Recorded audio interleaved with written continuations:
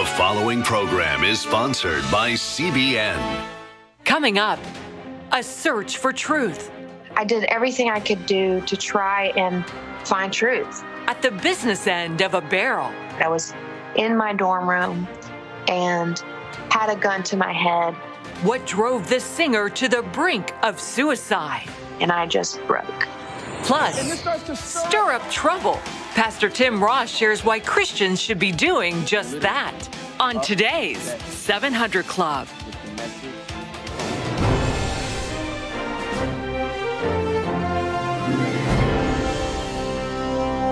Well, welcome to the 700 Club. Attorney General Barr under fire as congressional Democrats grilled him for nearly 5 hours.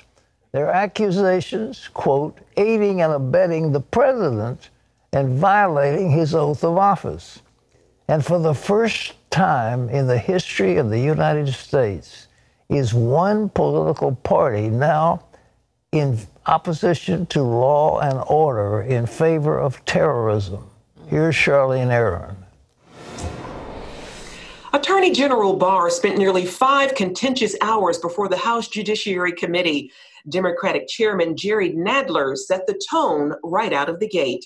In your time at the department, you have aided and abetted the worst failings of the president. Barr firing back that he's not doing the president's bidding. I'm supposedly punishing the president's enemies and helping his friends. What enemies have I indicted? Who could you point to one indictment that has been under the department that you feel is unmerited? Others directly accusing him of violating his oath.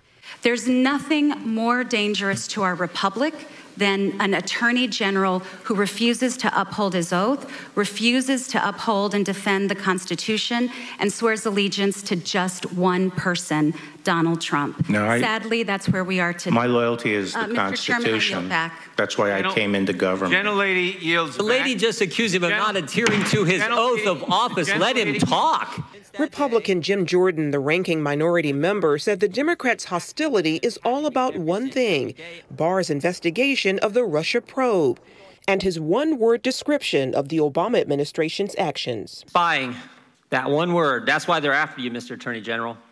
15 months ago, April 10th, 2019, in a Senate hearing, you said this sentence, quote, I think spying on a political campaign is a big deal. And since that day,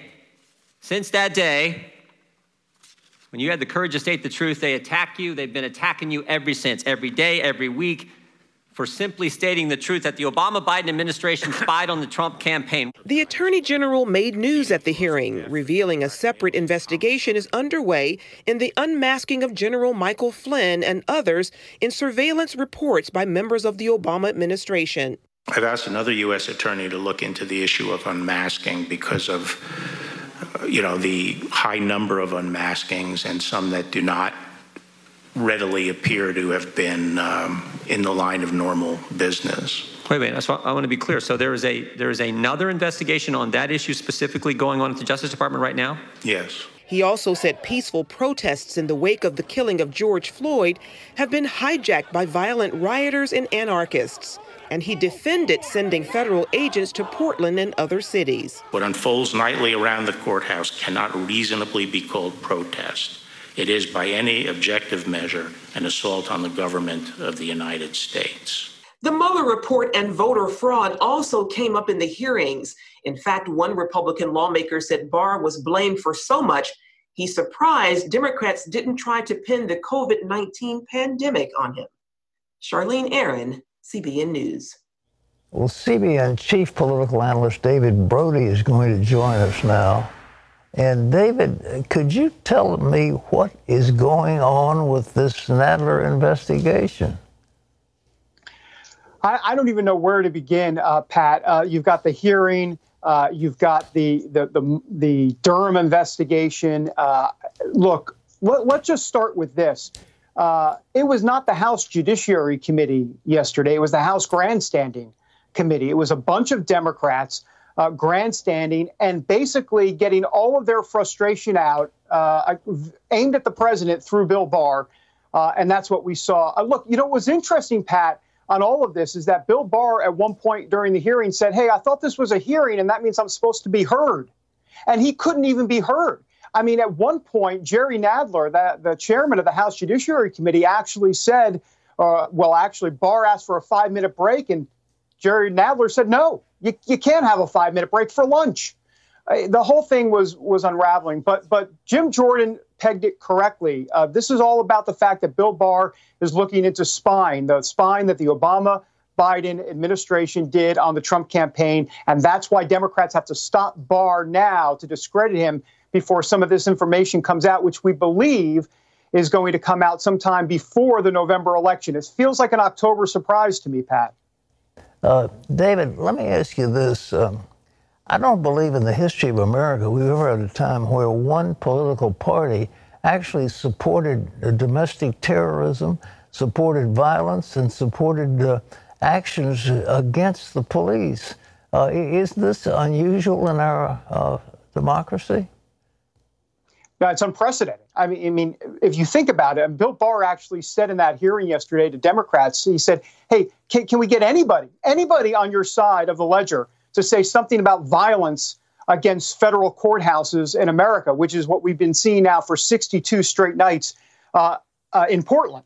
And so you're right, Pat. Look, Pat, I mean, I think it's pretty clear. The last time, if you just do a quick Control F, right, Control Find in the Constitution, and you search assemble, you see the words peacefully assemble. You don't see the words violently assemble. And I think the problem here, and the media has practiced journalistic malpractice here to the nth degree, along with the Democrats, who are basically calling all of these rioters and anarchists peaceful protesters. They're just calling them protesters. The problem is they're not. There are three groups, right? I mean, you've got the peaceful protesters that are there for the day into the early evening. Then the anarchists come out at night. And remember, you've got that situation going on. And then you have the federal agents that are, to a degree have exacerbated the whole situation. So that's what's going on. The problem is that what the media is doing is they're conflating the two. If there are some peaceful protesters in with the anarchists, all of a sudden, everybody's a protester. Not true at all. And we know is something about an apple and the bunch. One bad anarchist ruins the whole bunch. And that's exactly what's happening here, Pat. Well, David, Joe Biden also announced a minority economic plan. He said he'll announce a vice president next week. What do you think is going to be the pick? Do you have any idea? Well, I think it's between two. It's between Kamala Harris and Susan Rice. Those are the two what I believe are going to be finalists here. I personally believe. Go ahead and cue this tape up, Pat. If I'm right, if I'm wrong, you can bury it somewhere in the archives. But I think it's going to be Susan Rice. Look, because why exactly? Because this is a very important vice presidential pick. Normally, it doesn't really matter too much. This time around, it's different. Joe Biden will be 81. If he won, he would be 81 going into a second term. He's not going to run for a second term. We pretty much know that, which means the folks that are voting this time around for Joe Biden are in essence voting for the vice president to be the presidential nominee going forward. And so Susan Rice, the former national security advisor, the former UN ambassador to the United Nations, I mean, look, she is someone that Joe Biden believes could step in on day one and be president of the United States. There is no learning curve there. She's been around the action. Having said that, she's got a controversial and sordid past to a degree if you talk to conservatives when it comes to the unmasking of General Flynn and everything going on with Spygate, well, as the Trump administration calls it. David, as I recall the Benghazi hearings, there was rioting against our facility in Benghazi, and Susan Rice went on television to say the reason was not because of some Muslim riot, but because of a tract that had been published a few days before, which was just nonsense. I mean, she lied through her teeth. Could you talk about that? Yeah, sure. No, you're 100% right. You have the facts correct. And that is another notch in the conservative attack machine that will go against Susan Rice if she's the one picked. I think he's going to pick her just because she's ready to be president in his mind, and he needs someone that will have a very short learning curve. Kamala Harris, I will say, is potentially the other pick here. She could actually get it as well, and we even saw some notes that he had prepared when he had talked to reporters yesterday. She was on those notes, so that may give us an indication that she's definitely in the running here in the end. Okay. Well, David, thank you. The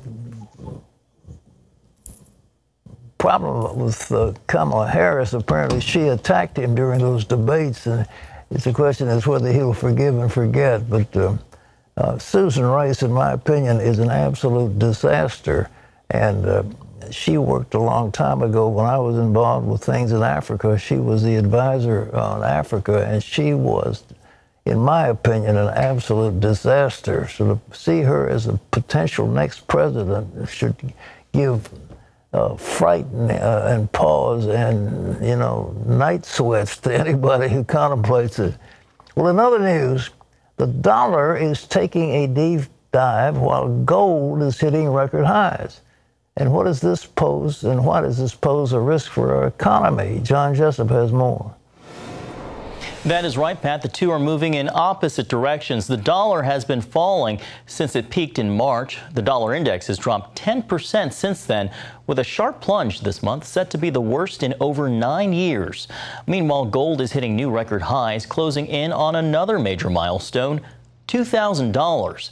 Now, Wall Street's Goldman Sachs warns the rising price of gold and other concerns could pose long-term problems for the dollar. They write, combined with a record level of debt accumulation by the U.S. government, real concerns around the longevity of the dollar as a reserve currency have started to emerge. The dollar has been the world's primary currency, Pat, of course, since the end of World War II. Yeah, John, I've been talking about this for some time.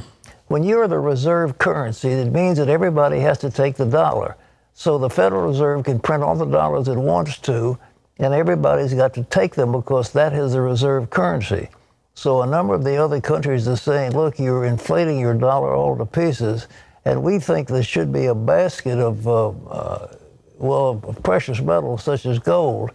And so a lot of central banks are buying gold, and the price of gold has gone up. You remember it was at one time $250 an ounce. Now it's crowding in on $2,000, and it could go to $3,000, $4,000, $5,000 an ounce.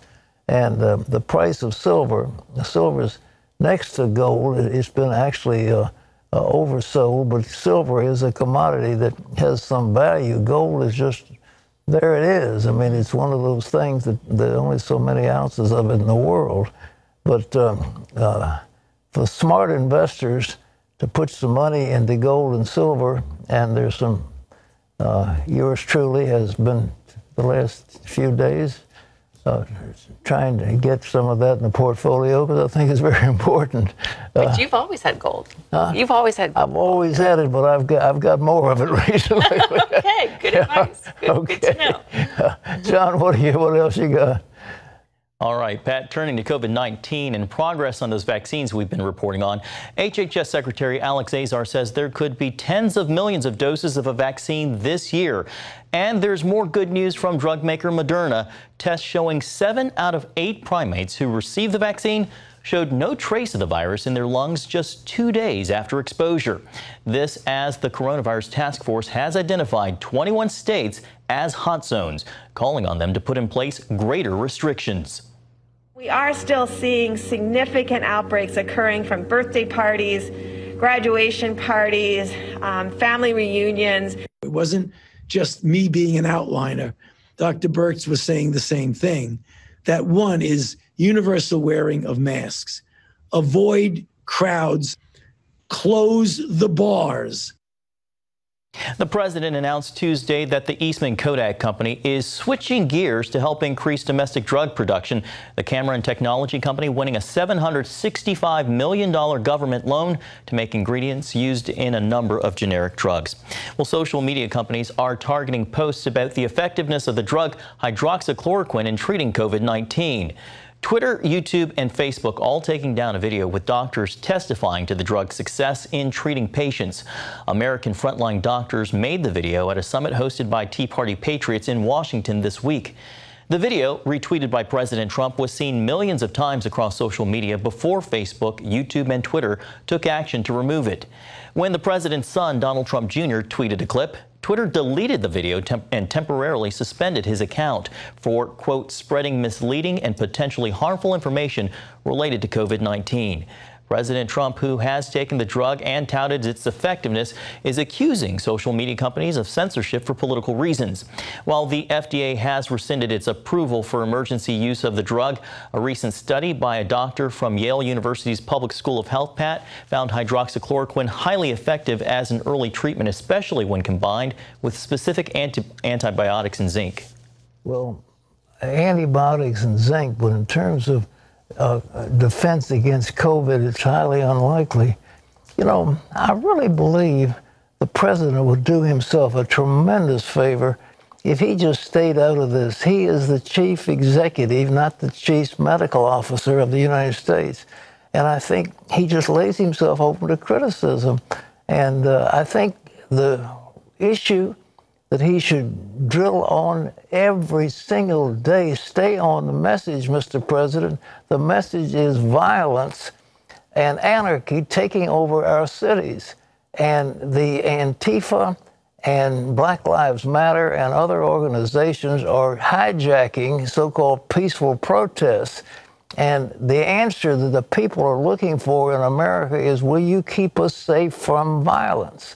Will you protect us against overseas aggression? And if he stays on those themes, he will be victorious. But he gets off on these sidetracks, like telling people to take hydroxychloroquine. That's not his business. You know, however intelligent it may be, Mr. President, believe it, from those who just love you, stay on message. You've only got a few more weeks before the election. Stay on message. John. Pat, so many of the nation's senior citizens are in a state of permanent quarantine, and studies show that's bad for their health since loneliness increases the risk of dying by 70%. Now, one senior living community is using technology to allow residents to interact with those on the outside and share their wisdom with the next generation. Mark Martin has more.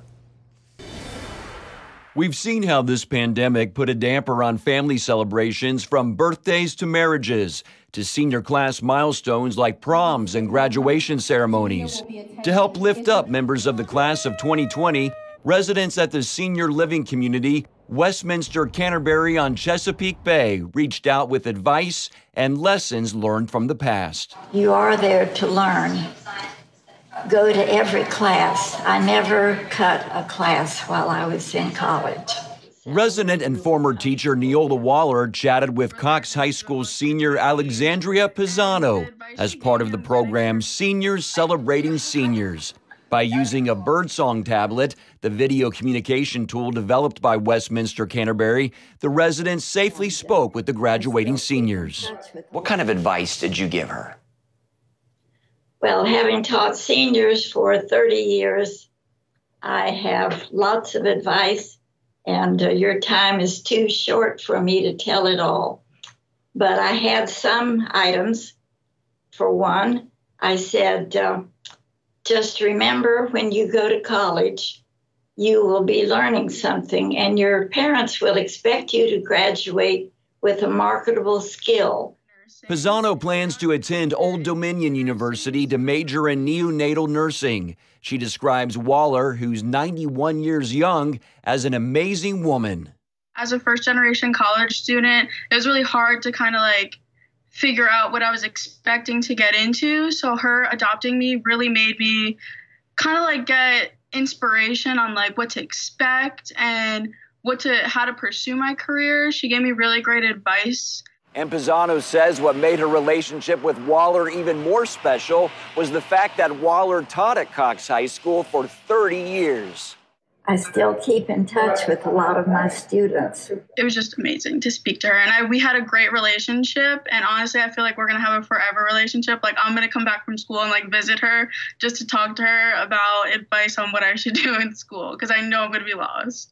She has a wonderful smile, which I think will be very healing and accepting of her patients. I've loved talking with you. I know you give me such great advice. Mark Martin, CBN News, Virginia Beach.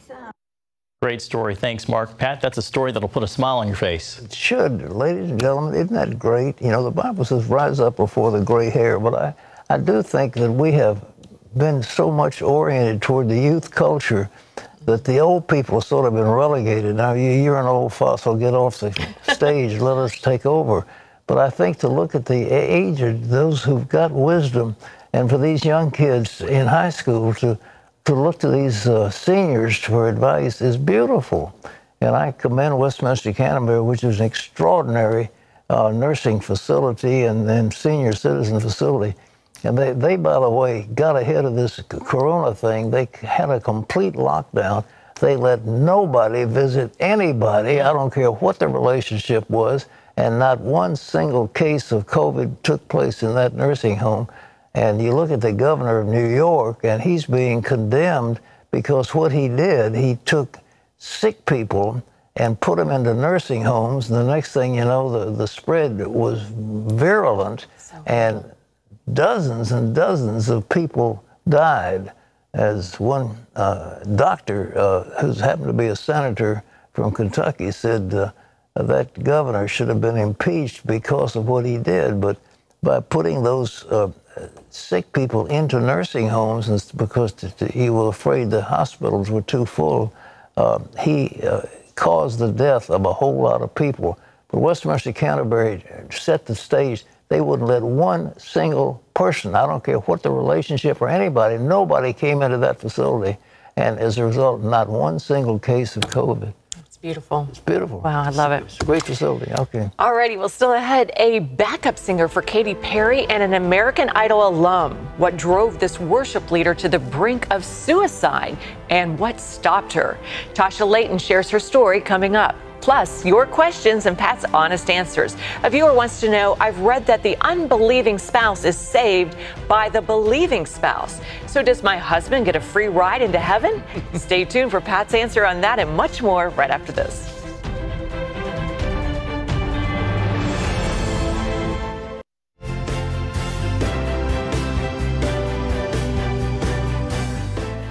Tasha Layton was on a search for truth. Where did it take her? To Buddhist camps, Islamic mosques, and New Age schools. So when did her search nearly come to an end? The night that Tasha put a loaded gun to her head.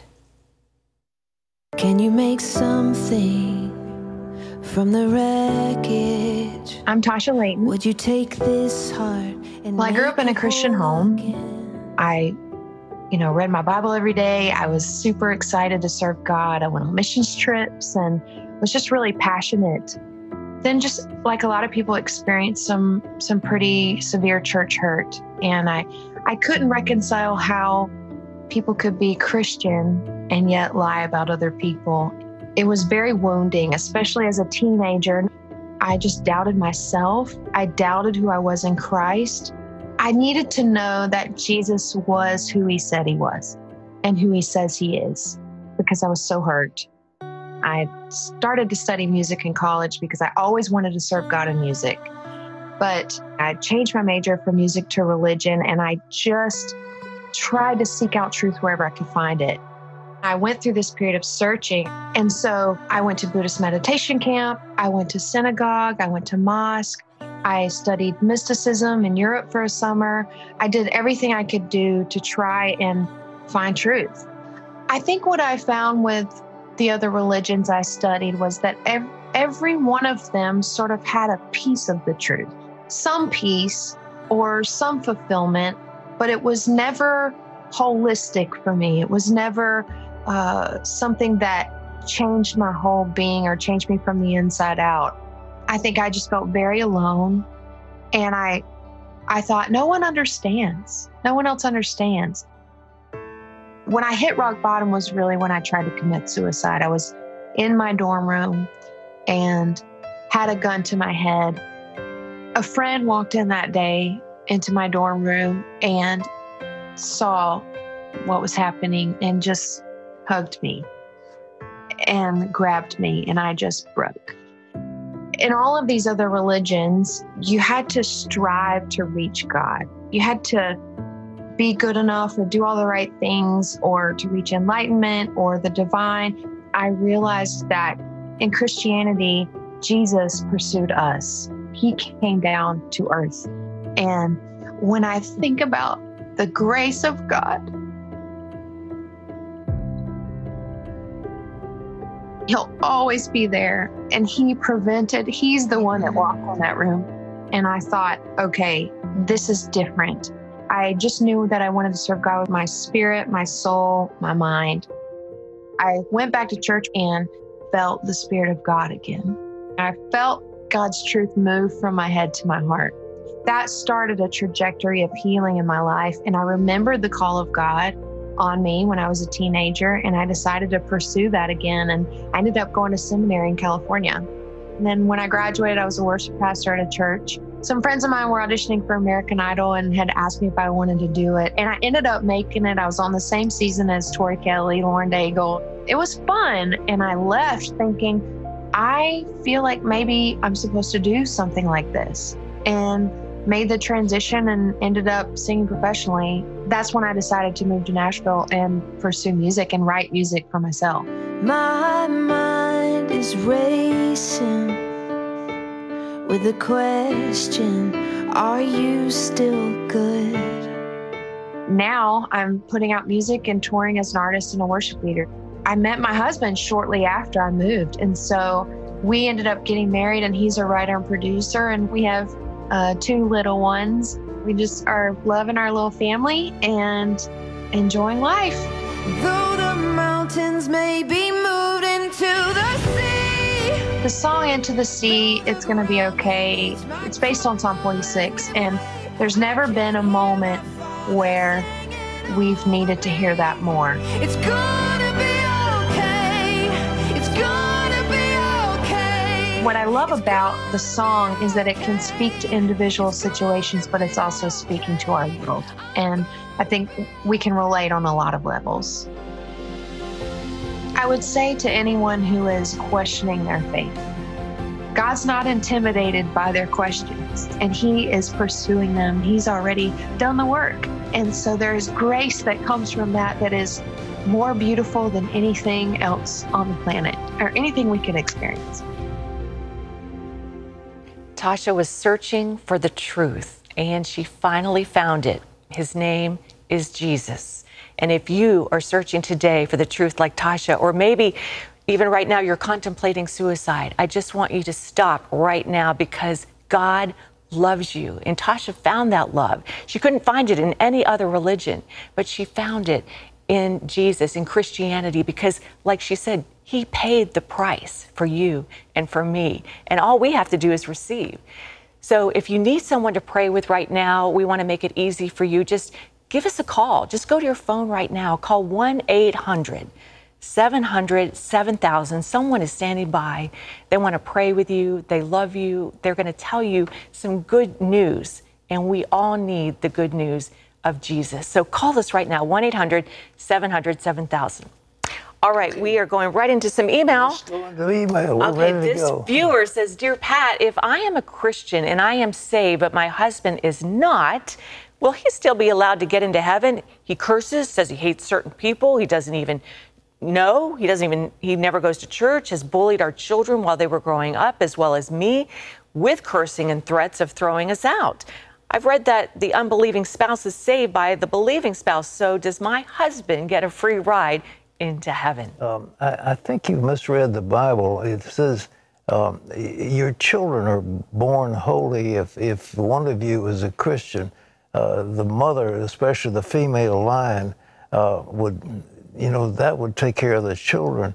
But it says that your godly conduct as a wife can lead your husband to the Lord, but in no way does it say because you are a Christian, your husband, who is an ungodly man, is going to get a free ride into heaven. I think you've misread the word. He's going to stand on his own. Believe me, if he continues the course he's on, he hasn't got heaven in mind. He's got something much, much worse, okay? It's amazing how many people think they can ride the coattails of their grandparents, their parents, their spouse, And there's no such thing as generational salvation. I mean, if your father was to the Lord, I mean, those things there is generational thing. We call it epigenetics, where the godly living of parents will reflect in their children's health and well, their whole endeavor. But if you set an example for your children will follow that example, and that's what we're talking about. All right. Amen. All right, here's a question from Rose. She says, my parents, both in their 70s, don't believe COVID-19 is as dangerous as everybody says. They just came back from a trip to a busy city. We asked them to stay in their home away from us until after 14 days. My parents think we live in fear and we don't believe God has control over the situation. We do believe God has control over all. We just want to be responsible. How can we keep ourselves safe without making them feel offended? The Bible says, the wise man sees the danger and hides himself. The fool goes on and is punished. We know that this is a dread virus, and if you're exposed to it, it will affect you and do terrible things to you. And if you can stay away from it by wearing a mask and staying out of crowds, then you will be in much better shape. So this has nothing to do with faith or anything else. It has to do with wisdom. Do not forsake wisdom, okay? Good advice. All right. Yeah. Aisha says, after a human dies, can they turn into a guardian angel? Heavens, no. Why'd you ever get an idea like that? You can't turn into an angel. You're you. When you die, you're going to be with the Lord, or you're going to be apart from the Lord. But your spirit will live on. You're not turned into an angel. An angel is a different creature. All right?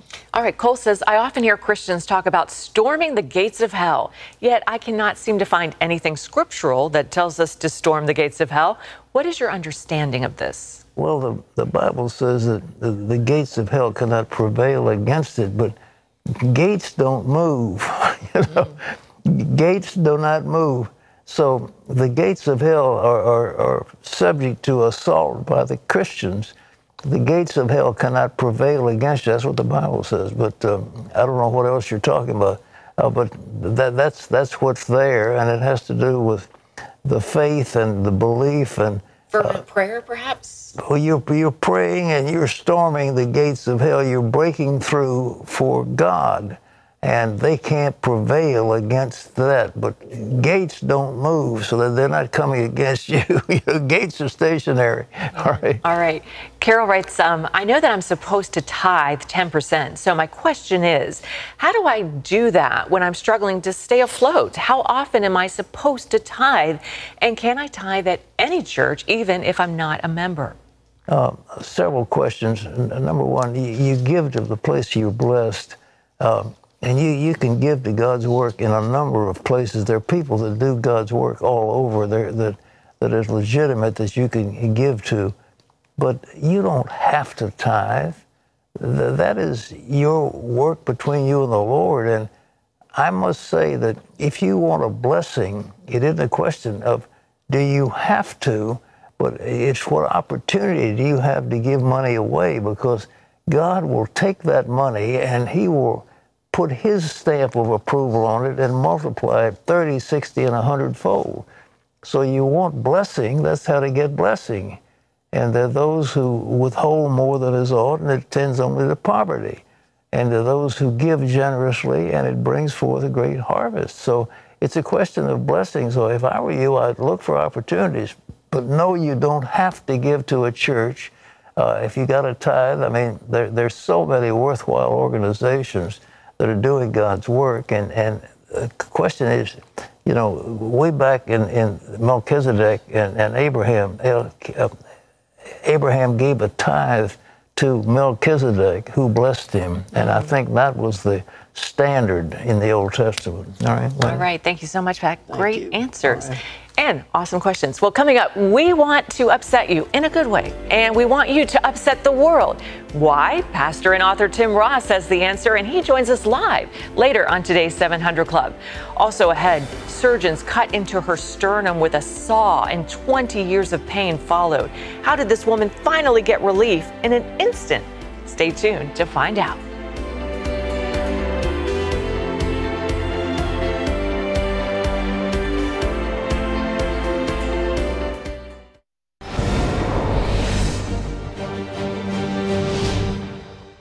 Welcome back to Washington for this CBN News Break. New York's vote by mail in its June primary has caused delays in the count and concerns that some of the votes were tossed out. The state has struggled because it collected more than 10 times the usual number of mail-in ballots. Voting ended June 23rd, but the results of several races, including 2 closely watched congressional primaries, are still unknown.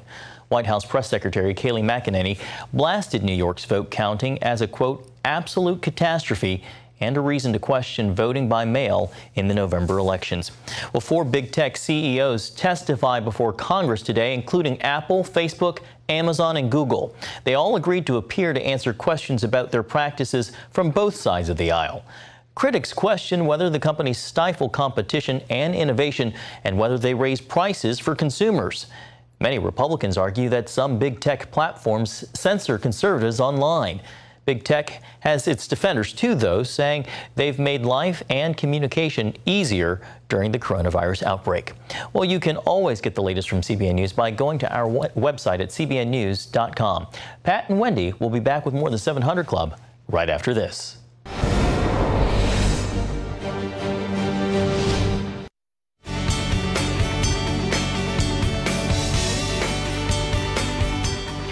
Keep calm and carry on has become a popular phrase in our culture these days, but it's the opposite of what pastor and author Tim Ross is advocating. He wants you to be upset, and he wants you to upset others. Why? Take a look. Tim Ross is the lead pastor of Embassy City Church in Irving, Texas, a multi-ethnic, multi-generational congregation. Pastor Ross points out that in the New Testament, Paul and Silas caused trouble all over the world by sharing the truth of the gospel. He says believers today are to do likewise. Would literally upset the world with the message, hope, and love of Jesus Christ. With a new book, Upset the World, Pastor Ross explains how to do everyday evangelism and change lives in the process. Please welcome to the 700 Club, Tim Ross. Welcome, Tim. Thank you so much. I'm so grateful to be with you. Tim, why do you want people to be upset and to upset other people? Well, the premise comes right from Acts chapter number 17, verse number 6. Paul and Silas have caused trouble all over the world, and now they're here disturbing our city too. The claim that the Jewish people made about Paul and Silas was both exaggerative and prophetic at the same time. Exaggerative in that Paul and Silas hadn't gone literally all over the world, but prophetic in that they would. And 2,000 years later, we as the disciples of Jesus Christ are still the ones making disciples of all nations and turning people's lives upside down with the message, love, and hope of Jesus Christ. That is a great story, and you just described what the early church did to upset the world. What does it look like today? How can we be upsetters today in our culture? Well, we live in a culture that is very confused right now, very cynical right now. And one of the major things that we can do as believers, what sets us apart, is our love for one another and the kindness that we express on a day-to-day basis. When you have a culture that doesn't trust, and you have a culture that is apprehensive of humanity, one of the best things that we can give people is what the love of Jesus looks like in action.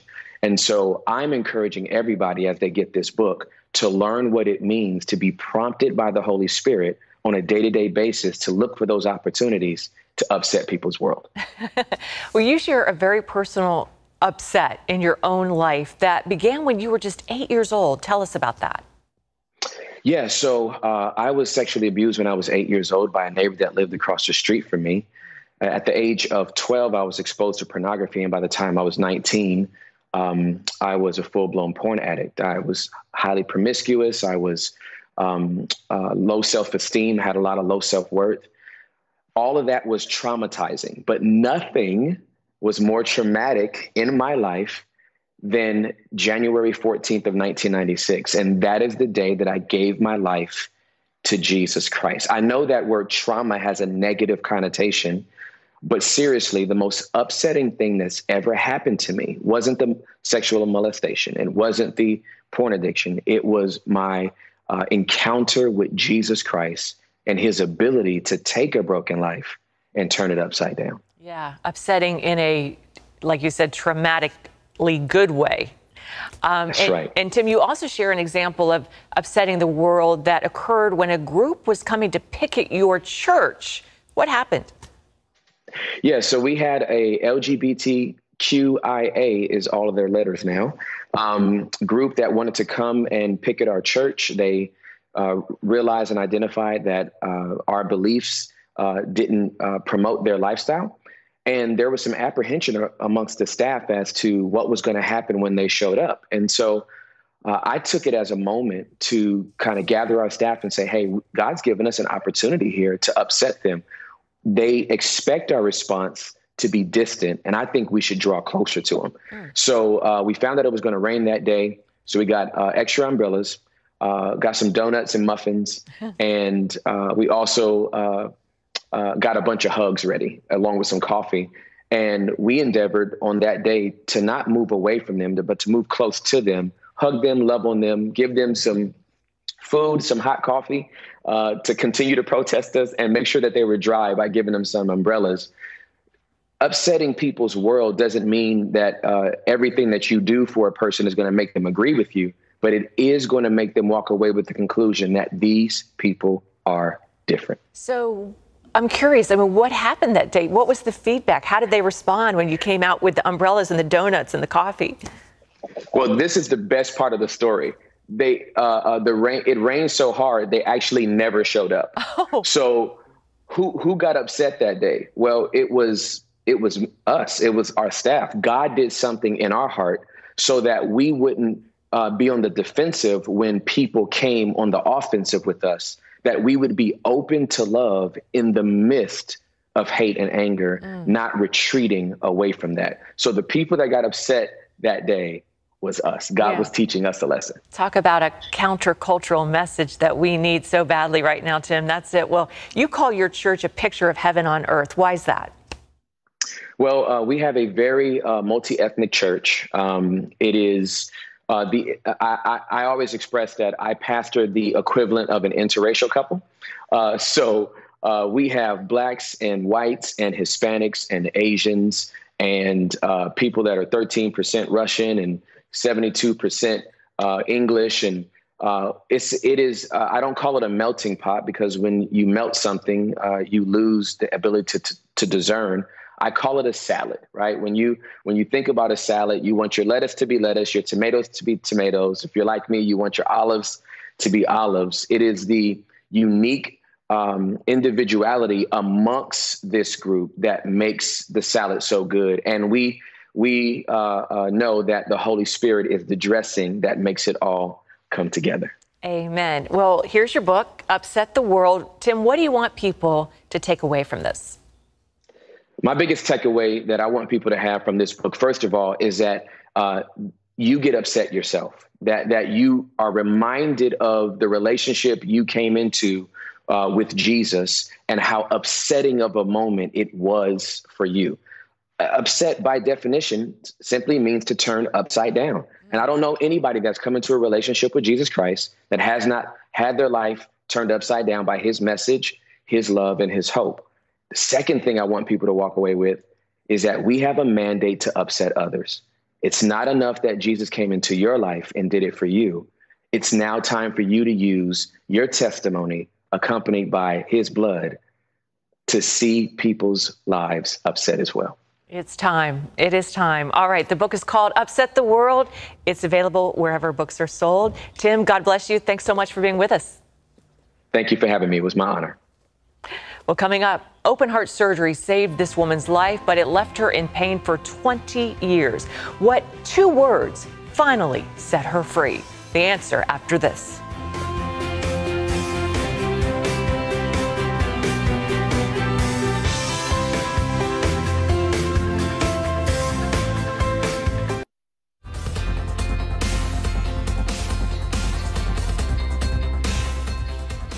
Open heart surgery saved Nancy Bradley's life, but it brought her a world of pain. For 20 years, she suffered, but she never lost hope that one day she'd be healed.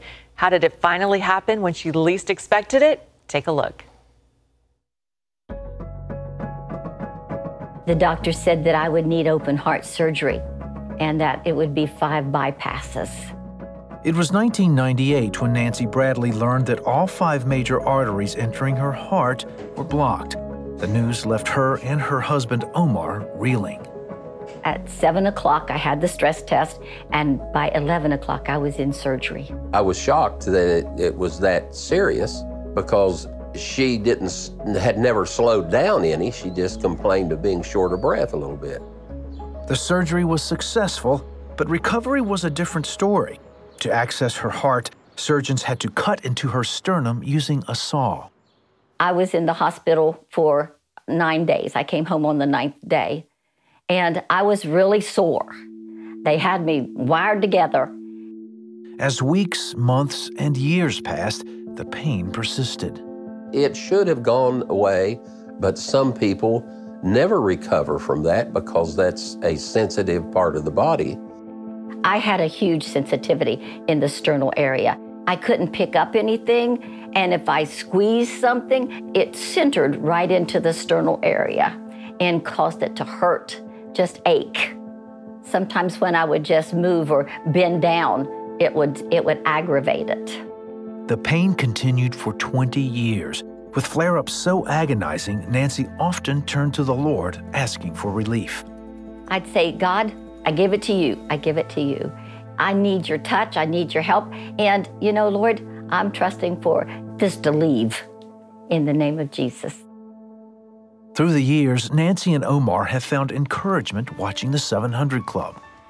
When I listen to the 700 Club, one of the greatest things that they do is when they have a word of knowledge, when they pray for someone, or when they bless somebody in some way. That to me is so encouraging, so helpful. Then in July 2019, while watching the 700 Club, Nancy heard a word that was not only encouraging, but life-changing. Gordon had a word of knowledge. There's someone that had had open heart surgery, and they were having problem in the sternal area. There's someone you've had recurring pain in your sternum from open heart surgery, and it just never seems to go away, and you're not even asking for relief. But God sees your pain right now, and he's saying, be healed, and that entire bone be restored now. Cause no more pain, no more discomfort. In Jesus' name, be healed and be set free. I kind of jumped out of my chair, and I said, that's me. I know it's me. God did something for me. I know God did something for me. And I said, is it bothering you now? And she said, no, it's not hard. I don't hardly feel it. By the grace of God, the pain is gone. I do not have the pain. And I am so grateful for what he did, because I can lift now and I am free. Freedom from decades of pain has given Nancy a newfound sense of living. She exercises and walks more, and she continues to live a life that testifies of God's healing power and love. I try to live for him every day and ask for his blessing, that I would be a blessing to others, because he's such a blessing to me. And I'm so grateful. God sent his word and he healed Nancy, and he wants to heal you today too, whatever your need is, and we're going to pray for you in just a moment. But first, we've got some praise reports, Pat. Let's go ahead. Okay, Rick writes, on July 6th, Pat prayed for someone with a crushed shoulder. 5 years ago, I suffered a bad fall, landed on my shoulder, and my doctor used the word crushed. He repaired it with screws and a plate, but said the repair probably wouldn't last more than 4 or 5 years. My shoulder repair had been coming apart over the last year, causing pain and limited use. I just happened to catch your show and Pat's healing prayer. Somehow I knew it was for me. During the next week, it was amazing. I have almost no pain and 90% use of my shoulder is back. Thank you, Lord. It has helped me find who I am in Christ. Isn't that beautiful? Love it. Here's one right now from Cassandra. You don't know Cassandra, do you? No, don't know anybody by that name. Well, all right. On June 20th, June of this year, actually, I prayed that God would heal a condition of hypothyroidism. I'd struggled with it for years. I was watching the program, and we were praying, and Wendy had this word: someone has a low thyroid condition for a while, God is healing it. After reviewing my lab results, the doctor said, your thyroid is good, no problem. She said, I am healed. Praise God. That's a miracle. I love it. Right. Well, we're going to join hands. Let's pray. Folks, Nothing's impossible with God. Now, right now, I want you to pray with us. Wendy and I are going to pray for you, and we're going to believe God. Father, thank you for these marvelous words of healing. We know you're powerful, Lord. We know nothing is impossible with you. You created this earth. You put man and woman on this earth, and you can know how to fix their bodies. Thank you, Lord, in Jesus' name. Yes. Thank you, Father. Wendy, what do you... Yeah, there's someone, you've lost your job and you just lost a relationship you were in, and you're actually thinking of taking your own life, and God is saying to you, daughter, I have more for you, and I love you, and that will be the biggest mistake you would ever make. Trust me, there are better days coming, and I'm sending help now in Jesus' name. Just start praising God because he's sending help. Thank you, God. There's a woman, I believe the name is Marcia. You've got a problem right in the center of your being, and you just touch your hand on that, and God is healing it right now in the name of Jesus. Thank you, Father. There's someone with just crippling arthritis in several parts of your body, and your hands and your feet, and it's really difficult to get around. You can hardly get anywhere without someone helping you, but God is touching you right now, and that arthritis is leaving in Jesus' name. You're going to have mobility again in Jesus' name. There's a neck condition. Reach up and touch your neck in the name of Jesus. There are little nodules there that are just going away right now. Jesus, touch. Thank you, Lord. Thank you, God. Well, today's Power Minute is from the book of James. The prayer of faith will save the sick, and the Lord will raise him up. So for Wendy and all of us, this is Pat Robertson. Tomorrow, we've got Jeremiah Johnson. A message. You won't miss it. See you later.